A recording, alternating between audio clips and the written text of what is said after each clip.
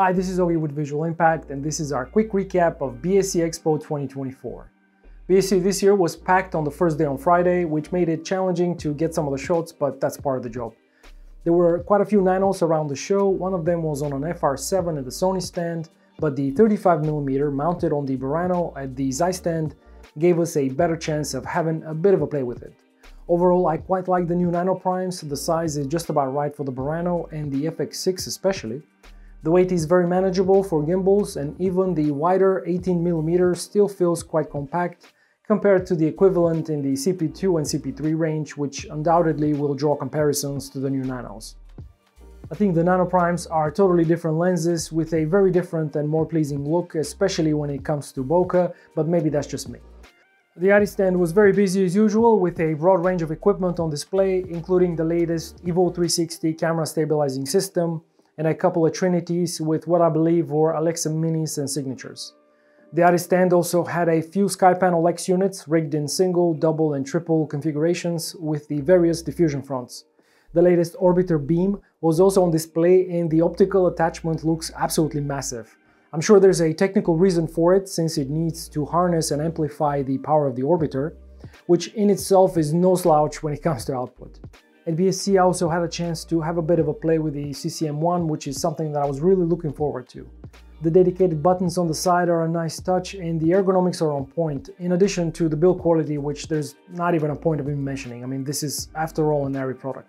The monitor itself was designed in partnership with Small HD, and if you've ever used any of the higher-end Small HD monitors, you'll feel right at home here. I found the menu to be quite responsive and very easy to navigate.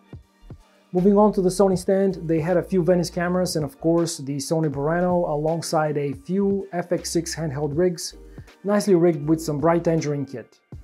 There were also quite a few Vocas accessories on the cameras, including their popular wooden handles, as well as the new Vocas EVF pivot for the BURANO, which lets you easily adjust the monitor to suit your shooting style. At the Vocas stand, we also got a demo of their latest case cart, which is an affordable and handy on-set solution for rigging cameras and drones. The removable wheels are a nice touch, while the HPRC hard case protects the cart and makes it easy to transport on set. But what really caught our eye at the Sony booth was the Race to Rig the Rialto game at the center of the booth. This was quite hard to do, as anyone who's ever attempted or used wheels before knows. It's hard to get your coordination right, but nevertheless this was a very fun game and it got the attention of the crowd. Speaking of accessories, the Burano accessories were omnipresent throughout the show at various stands. The Sony stand, for example, had a Burano with an ARRI PCA cage. The camera itself had a Mini Hawk 80mm anamorphic lens, which is absolutely stunning, with an impressive close focus and a gorgeous cinematic look. Bright Tangerine also showed off their new LeftField 3 Burano kits, available in two styles. A Cine style compatible with the Bud style bottom plate for studio work, as well as a VCT based kit for handheld documentary style. The monitor mount is now redesigned with 19mm rods, and the side plates and top handle gives you plenty of additional mounting points, while the new monitor straight loop actually will give you access to the touchscreen without having to flip the loop, which is a very nice touch. Chrosziel was also at BSC, showing off their new accessories for the Sony BURANO, which included a cage system with a top handle, side plates and an electronic E to PL adapter with power and control for broadcast lenses. The mount also features a 12-pin high-rose connector, making it possible to use the BURANO with ENG servo lenses. Another nice touch is the top handle, which offers toolless removal and adjustment, which can save you a lot of time on set. Moving on to lenses, there were quite a few at the show, all the way from the very top end to more budget-friendly offerings and just about everything in between. Sigma had their 65mm high-speed Cineprime on a Venice, and scattered throughout the show were some of the up-and-coming brands such as DZOFilms, who had their Pavo anamorphic range on display. Very nice lenses, 2x anamorphic look, controlled breathing and really good build quality. These are designed for super 35mm sensors, but the cool thing here is that you can choose between two sets depending on what sort of streak you prefer, one being neutral and the other one being blue in color. GeckoCam brought a bunch of lenses to BSC, including their Genesis G35, G65 and their latest OPIA range, which was actually probably my favorite bit of kit that I saw at the show. The lens set includes a total of 14 focal lengths, starting at 18mm all the way to 210, all at 2.2.0. They offer full frame sensor coverage. They have a very cinematic and organic look. This is actually achieved thanks to their all spherical elements design.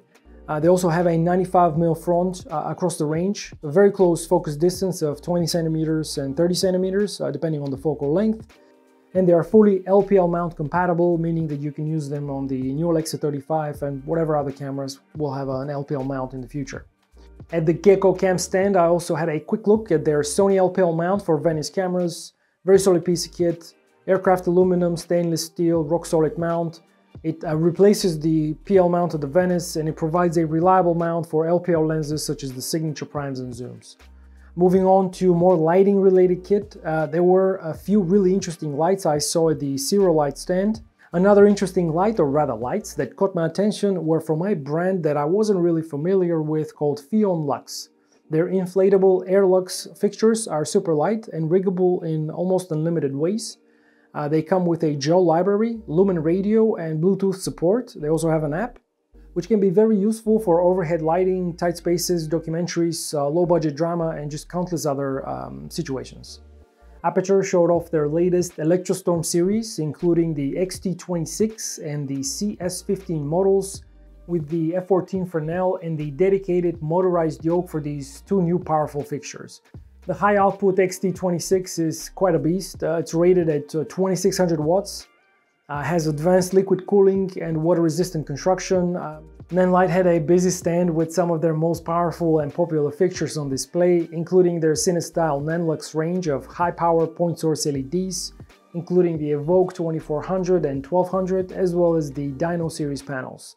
Over at the Blackmagic stand, you could actually see and get your hands on the new Blackmagic Cinema Camera 6K, alongside a couple of DaVinci Resolve stations with the Resolve mini panel, so you can actually get a much better control interface for working in Resolve. And last but certainly not least, the camera grip section of the show was quite extensive, given this is an exhibition targeting professionals working in the motion picture industry. For example, Grip Factory Munich had their Primo Ultra Dolly on display, as well as their solo tracks for sliders, which are excellent pieces of kit for sort of high-end cinema gear. All in all, BSC 2024 was packed with enthusiasm, and it's always a fantastic venue to get together with friends, colleagues, partners, customers, all while checking out the latest and greatest. That's it for me. I hope you enjoyed this recap. It was a bit longer than expected, but if you were at BSC, do let me know in the comments below what kit caught your eye, or maybe something that I missed completely.